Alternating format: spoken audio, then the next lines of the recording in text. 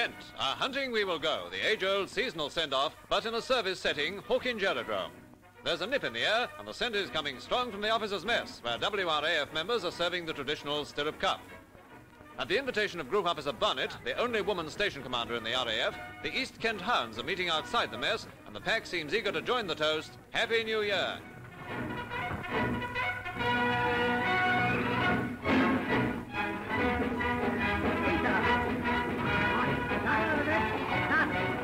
The airfield is now used to train officer cadets for the W.R.A.F, and soon the cry tally-ho is echoing once again around this famous wartime fighter drome. The pack was in full cry.